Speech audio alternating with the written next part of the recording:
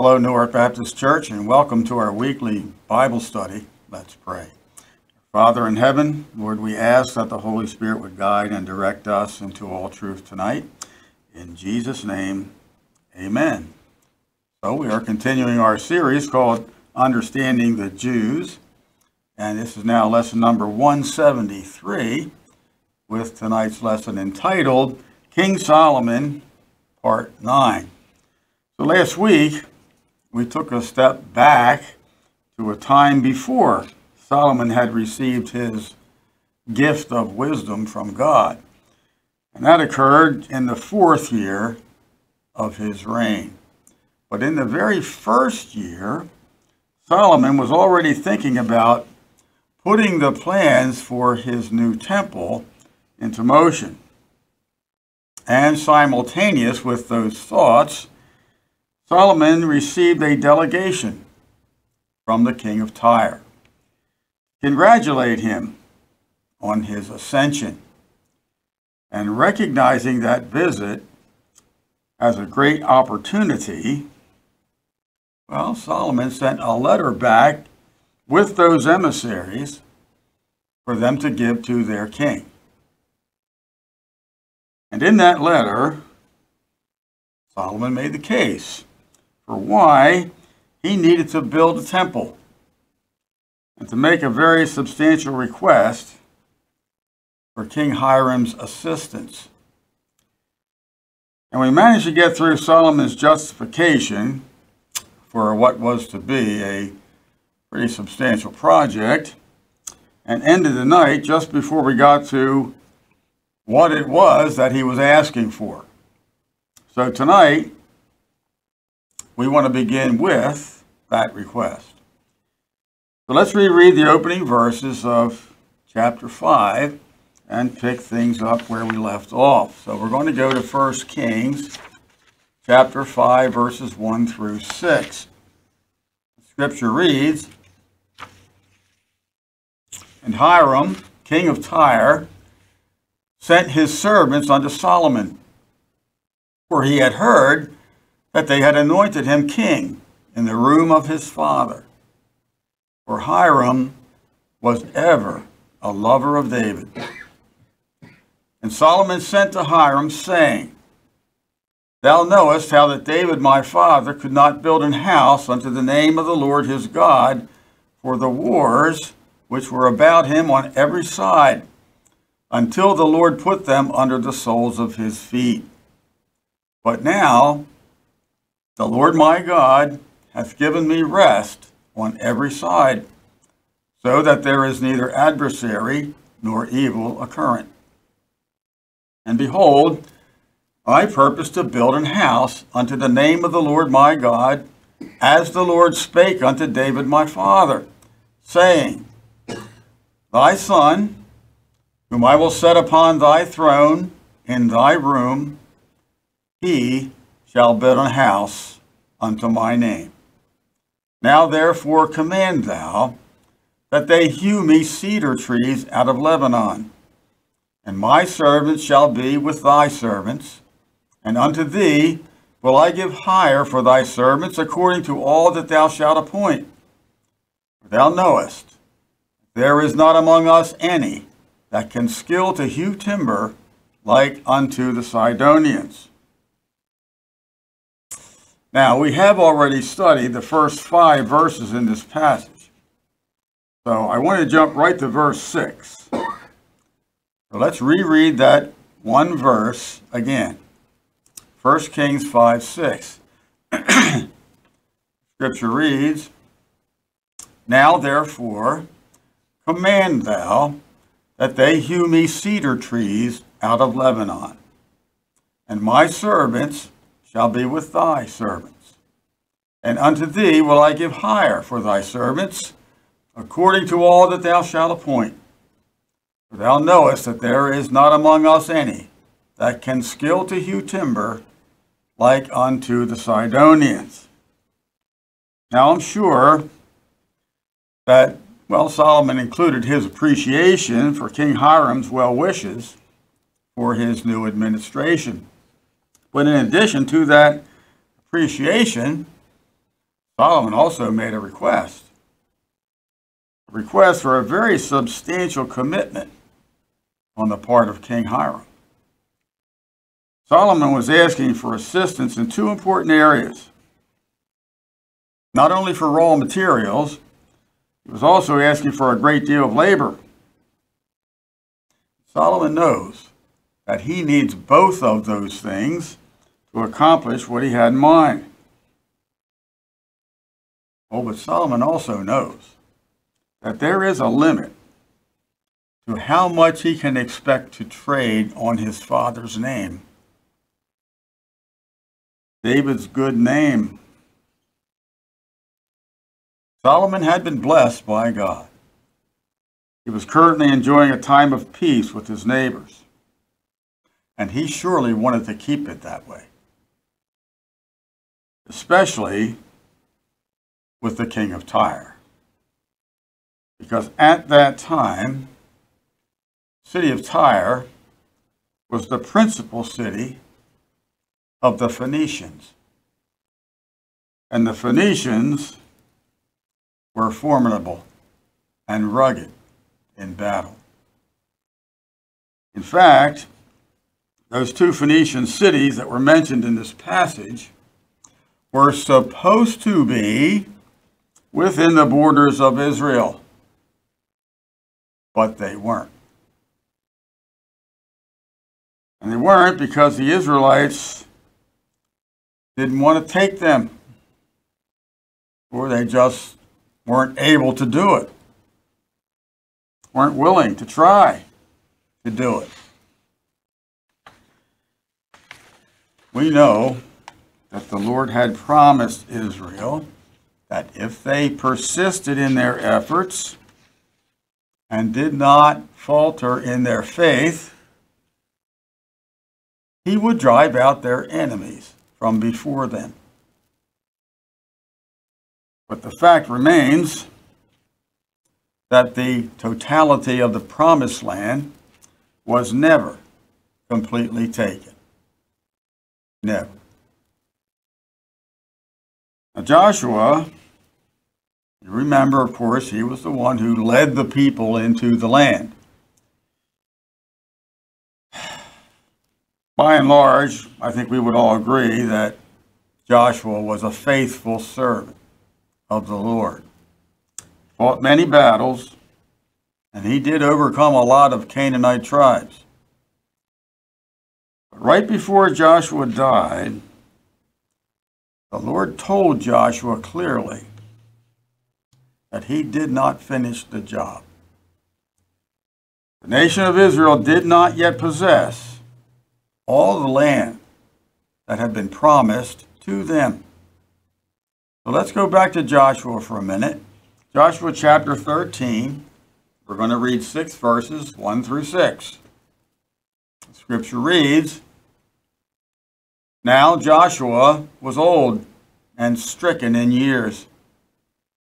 And the Lord said unto him, Thou art old and stricken in years, and there remaineth yet very much land to be possessed.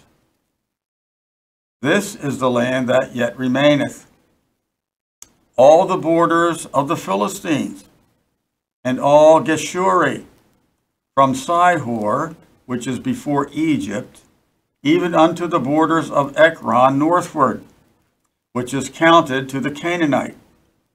5 lords of the Philistines, the Gazathites, and the Ashdothites, and the Ashkelonites, the Gittites, and the Ekronites, and the Avites. From the south, all the land of the Canaanites, and Meara, that is beside the Sidonians, unto Aphek, to the borders of the Amorites, and the land of the Giblites, and all Lebanon toward the sun rising, from Baal Gad under Mount Hermon unto the entering into Hamath. All the inhabitants of the hill country, from Lebanon unto Mizraphoth Maim, and all the Sidonians. Them will I drive out from before the children of Israel, only divide thou it by lot unto the Israelites for an inheritance, as I have commanded thee. So, these verses lay out all the land that had not yet been possessed by Israel. Land that should have been theirs. And among those areas not taken was the land of the Sidonians in Lebanon. And that land in Lebanon also included the city of Tyre. Now, beginning in verse 7 of this chapter and going forward for the next 6 chapters, God reminds Joshua of all the land that was given to Israel as an inheritance. The land given to each tribe by God through Moses, through Joshua, and through Eleazar the priest. And when we get up into chapter 19, we find the particular tribe that was supposed to be occupying the land that the king of Tyre was sitting on when Solomon wrote his letter to him. For that, let's go to Joshua 19 and verse 24. And of course, this is a whole list that we're getting into here, and I'm going to pull out this one because this is the one that we need to look at now. Scripture reads, "And the 5th lot came out for the tribe of the children of Asher, according to their families." So from that verse down to verse 31, we have the land that was to be the inheritance of the tribe of Asher. And down in verses 28 and 29, we find the 2 cities mentioned by Solomon in his letter, Sidon and Tyre. Sometimes the spellings are a little bit different, but same cities. Joshua 19, 28 and 29, we'll go back to the scriptures. And they read, beginning in verse 28, "And Hebron, and Rehob, and Hammon, and Cana, even unto great Zidon," or Sidon. "And then the coast turneth to Ramah, and to the strong city, Tyre. And the coast turneth to Hosah, and the outgoings thereof are at the sea from the coast to Akzib." Now here in this list, probably weren't counting, but there are 22 cities and 5 villages mentioned. But only 2 of them, just 2, have a descriptive adjective placed in front of them. Only 2. Which 2? Well, that would be the same 2 that are in 1 Kings chapter 5, Sidon and Tyre. And what were those adjectives? Great and strong. Great, Sidon, and strong, Tyre. Now, whether Israel tried and quit, or they didn't try at all, doesn't really matter. The Lord told them to take that land, and they didn't. And because of that, Solomon now must go hat in hand to a foreign king who is camped out on land that should have been within the nation of Israel. That undesirable situation was the result of a failure by Israel to follow God's will. But thankfully, King David, was at least successful in entering into a peace treaty with the king of Tyre, specifically King Hiram. Treaty that was still in place when Solomon came to the throne. A treaty that was in Solomon's best interest to keep. But what Solomon was asking for was no small request. Solomon wanted materials and labor from Lebanon for a temple that was to be built in Jerusalem. So to more fully appreciate the scope and logistics of this project, we need to get the lay of the land. And for that, we're going to go to Exhibit 179, which is a period map of the cities involved. So if you're looking at this slide now, in just about the middle of the slide, you can see the nation of Israel, and of course the city of Jerusalem, appearing in the approximate center of the country. And to the north, you will see the city of Tyre. And about 20 miles north of there is the city of Sidon. Now, by the time of Alexander the Great, most of the population of Tyre was actually located on an island about a half-mile off the coast, and which was a subject of a pretty famous siege. But that's a subject for another day. We're talking about 900 BC versus 300 BC. Now again, those two cities, Sidon and Tyre, were given to the tribe of Asher, were a possession. There was a pretty big problem. Well, not for God, but for the Israelites. As you can see by the geography, before Sidon could be taken, the Israelites would first have to take the city of Tyre. In Hebrew, the name Tyre literally means a rock. Tyre was a fortified city built on a rock. And the Israelites did not have sufficient faith to take that city built on a rock. Therefore, well, they could not take Sidon either.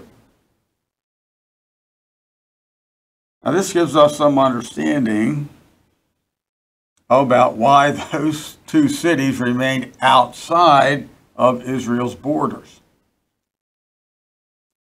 But looking at this map, you should be able to see another more practical issue concerning logistics. The Sidonians, of course, the Sidonians, who gained fame as hewers of wood, got their reputation by cutting trees in the forest of Lebanon near to the city of Sidon. But if we can keep Exhibit 179 up there for a moment, I want you to look where Sidon is, vis-a-vis Jerusalem. That's over 100 miles, folks. Now, there were no tractor trailers in those days, nor were there any interstate highways. There were dirt roads, and I would think that neither you nor I would want to ride on any of those roads. So they didn't have trucks. What did they have? That's a good question. So I did a little research concerning modes of transportation that were available around 900 BC. And in particular, vehicles that could carry very heavy cargo. For talking about huge trees from which tall columns would have to be fashioned. And so our next exhibit shows what I found. We're going to go to exhibit 180, and I have entitled this, a little bit tongue-in-cheek, the semi-truck equivalent in 900 BC. So this drawing shows some logs on a cart, and those logs don't really look all that big and thick. And surely the lumber that Solomon was talking about would have been much bigger. And we don't know if the wood was milled in Lebanon, or some of it, or if it was shipped raw and then milled in Jerusalem. But either way, we're talking about gigantic shipping issues and substantial shipping costs. In fact, shipping may have been more costly than the trees. On top of that, we're going to find out that Solomon was asking for stone and skilled stone cutters. And he wanted them to come along with the stone. Again, since Tyre was literally built on rock, the availability of stone in that area was not an issue. But getting it to Jerusalem would be. Now, to be sure, two things to keep in mind. First, I'm not certain if Tyre actually sent their own stone to Jerusalem, or if they used stone that was local. And I say that because, well, the area of Jerusalem had no shortage of stone either. If that was the case, then Tyre would have supplied only the craftsmen to cut the stone. Or it could be that the stone in the area of Tyre was just of better quality than was the stone that could be found near Jerusalem. Secondly, it's noted in 1 Chronicles chapter 22 that King David had already accumulated quite a lot of wood and stone and craftsmen for the building of the temple while he was yet still alive. And listen, David got a lot of those materials also from the king of Tyre. So here comes Solomon again, going back to the same well, the king of Tyre, again. Now, he may have believed correctly that the materials that he already had still was not enough. But he was definitely pushing the envelope. He was putting the squeeze on the king of Tyre for what amounts to the third time. So having gone through all this background, I think we can surmise that Solomon may have been just a little nervous during that time that he had to wait to hear what King Hiram's response was going to be. What if Hiram told Solomon that he had a lot of nerve? He'd already given more than his share towards this project. What then? What would Solomon do then? Perhaps Hiram didn't know that Solomon was not just building a temple. He was thinking much bigger than that. In fact, that's why the materials that David had put in store were not going to be enough. In addition to the temple, Solomon was planning a massive complex, one that would in fact dwarf the temple proper. And to give us some perspective, I want to show you an artist's rendering that depicts the totality of Solomon's plan. And for that, we'll go to Exhibit 181. And we're calling this, well, in the slide, it's actually called Temple Area in Solomon's time, but it includes the palace complex. Of course, I don't have a photo to show you, but this artist's rendering does approximate what the entire project would have looked like upon completion. So to begin with, you can see that there was a wall that completely surrounded the entirety of the complex. Now, part of that wall would have been pre-existing, but under Solomon it was expanded.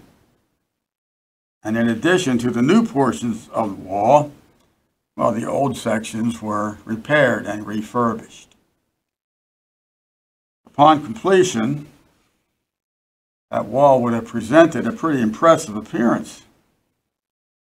And of course, beyond the obvious cosmetic and aesthetic value, that wall also served as protection for the temple and for everything else on the Temple Mount. Of course, our main focus right now is the temple. And if that slide is still up there, you can see it in this exhibit on the far right-hand side of the slide. Now, in this particular rendering, there's a pretty tall tower structure over the temple doors.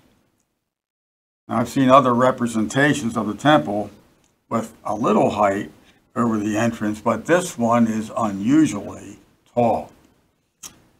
In any event, I did choose this particular exhibit because it includes the rest of the buildings that Solomon erected in what was going to be a very ambitious undertaking. So on this exhibit again, if you go across that large courtyard from the temple, the first building that you come to is marked as the porch of the throne. And that porch was attached to Solomon's grand throne room. And we have some information about his throne room up in chapter 10. So I want to go there so we can pick that up. 1 Kings 10 and verses 18 through 20. Scripture reads, "Moreover, the king made a great throne of ivory and overlaid it with the best gold. The throne had 6 steps, and the top of the throne was round behind. And there were stays on either side on the place of the seat, and 2 lions stood beside the stays. And 12 lions stood there on the one side and on the other upon the 6 steps. There was not the like made in any kingdom." So what we find in this passage was not part of the temple. This is the place where Solomon sat in judgment. And on one side was the porch of the throne, and on the other side was the porch of the pillars. This throne room, with its pillars and porches, was actually larger by itself than was the new temple. We find the dimensions for that porch alone in chapter 7. So let's go there, 1 Kings 7, and we just need one verse, verse 6. Scripture reads, "And he made a porch of pillars. The length thereof was 50 cubits, and the breadth thereof 30 cubits. And the porch was before them. And the other pillars and the thick beam were before them." So this porch, which we saw back in Exhibit 181, as connected to the throne room, was 50 cubits by 30 cubits. That's 75 feet by 45 feet. gives you a total of 3,375 square feet. On the other hand, the new temple was 60 cubits by 20 cubits, or 90 feet by 30 feet. And that gives us a total of 2,700 square feet. So if we're not counting the height of the structure, just the footprint, then this porch of pillars alone was about 25% larger than the temple. I apologize for throwing all these numbers at you, but I just wanted to start giving you an idea of the scope of this project by using the temple as a standard. Now again, this porch of throne and porch of pillars would have been adjuncts to Solomon's grand throne room itself. And when we get a little further into Solomon's reign, we will talk about the visit he had from the Queen of Sheba. And this throne room is where Solomon would have received her when she arrived in Jerusalem. In fact, there's a famous painting by Edward Poynter that captures that scene. And I want to show it to you because it takes the description that we just read in 1 Kings chapter 10, and it presents us with a visual depiction. One that gives us at least a sense about how that throne room may have looked. So let's go to Exhibit 182, Solomon's throne room. Now, in this scene, you can see that Solomon has actually descended down a couple of steps to receive the queen, and his actual throne or his seat, where he would normally be sitting, is not shown. That would have been a little to the right off this picture. But we can see the 12 lions mentioned in verse 20, 2 on each step, one on one side of the step and one on the other side. We can also see the pillars and the vast amount of gold plating that was used. And overall, I think we can get the feel of what was an awesome and a magnificent setting. And accordingly, the scriptures told us there in verse 20, there wasn't a throne room in any other kingdom that could compare to it. It was definitely something to behold. But we're just getting started with Solomon's compound. Next, if we can now go back to Exhibit 181, we'll see another structure. And that will be what the Bible calls, interestingly enough, the house of the forest of Lebanon. So here we have Solomon's Temple Palace complex. And on this exhibit, the house of the forest of Lebanon is that somewhat shorter but longer building next to Solomon's throne room and its adjacent porches.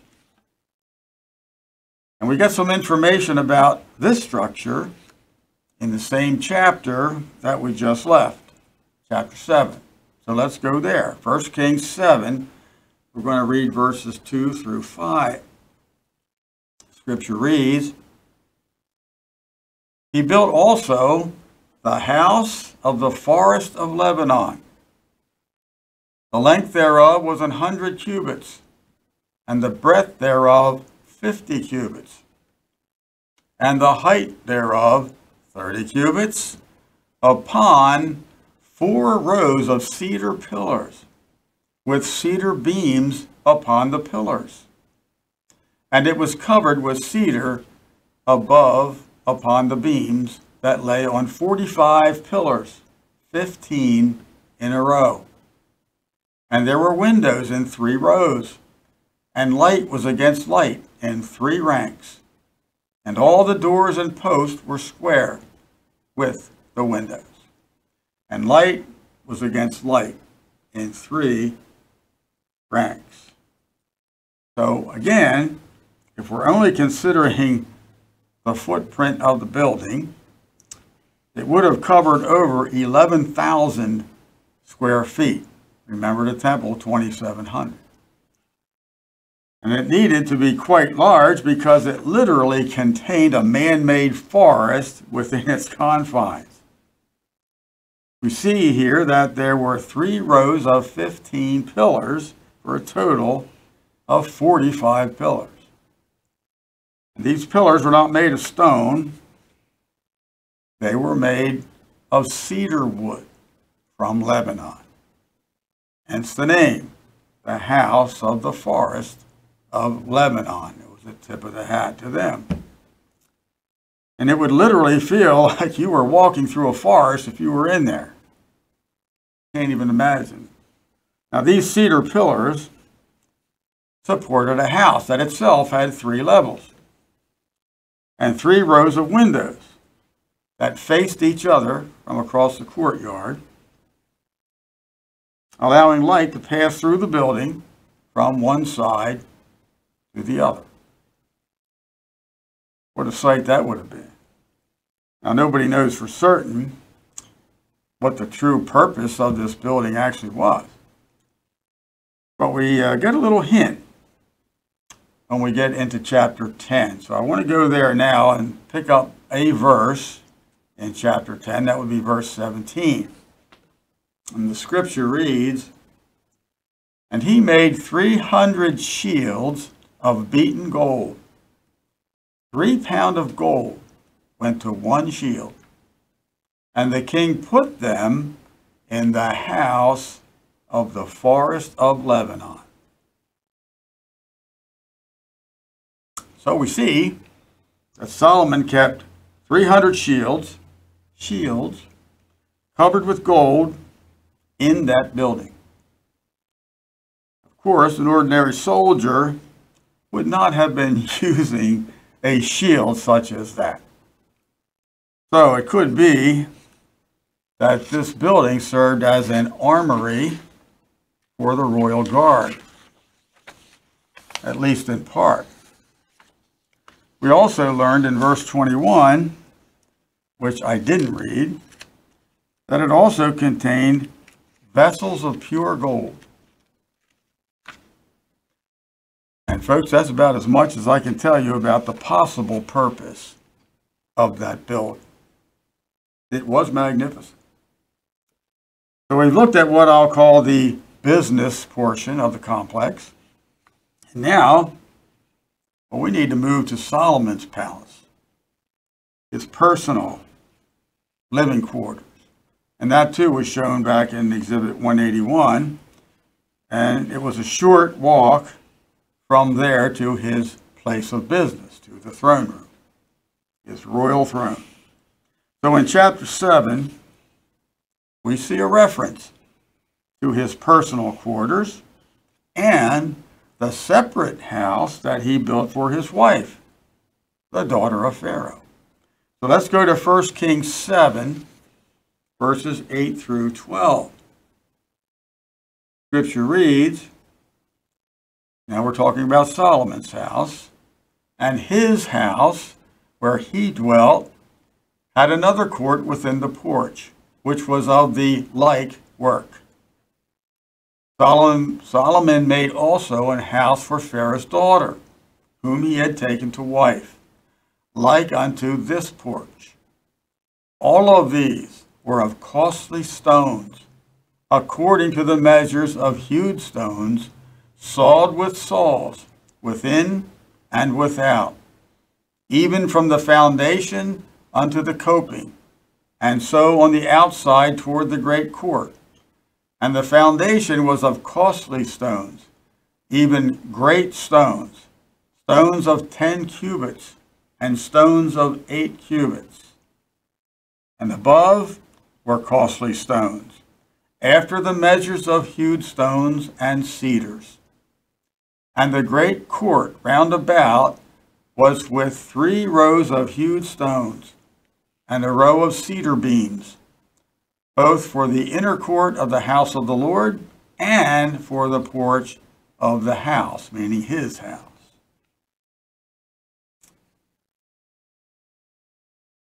So it's clear Solomon wanted all of these buildings in the compound to be coordinated by a similar appearance, using the same materials. And we learn here that his personal residence was in fact built of the same quality of materials as were in his throne room and all the other structures. The foundations of his house consisted of great stones as high as 15 feet. And his house that sat on top of that foundation was also made of other costly stones and cedar wood. And Solomon's house was surrounded by a great courtyard. And the cedar that he used in the temple was the same wood that he used in his own house. So needless to say, this project was going to dwarf anything that the king of Tyre had ever been a part of in the past. This was going to be monumental. So now the question is raised. How will King Hiram respond to Solomon's request for assistance? Now, in the way of review, the kingdom of Tyre had already built the house for the previous king, King David. In addition, Tyre had provided many materials already for the present project, materials that King David had laid in store for this new temple before he died. Materials that in large part also came from the king of Tyre. Now it is true that Solomon had in fact been appointed by the Lord to build this new temple. No question. And Solomon was right to include that mandate in his letter, the one he sent to King Hiram. But there was no mention of all that other stuff, all those extra buildings that actually made the project many times bigger than just the temple. Was Hiram aware of all that? We don't know. But he was surely aware of what his kingdom had already provided. So how would he respond? There definitely was no guarantee that it would be positive. So, Lord willing, when we get back together next week, we will see what King Hiram has to say about what he is being asked to do. So in the interim, please remember to pray for all those on our prayer list. And until next time, Shalom.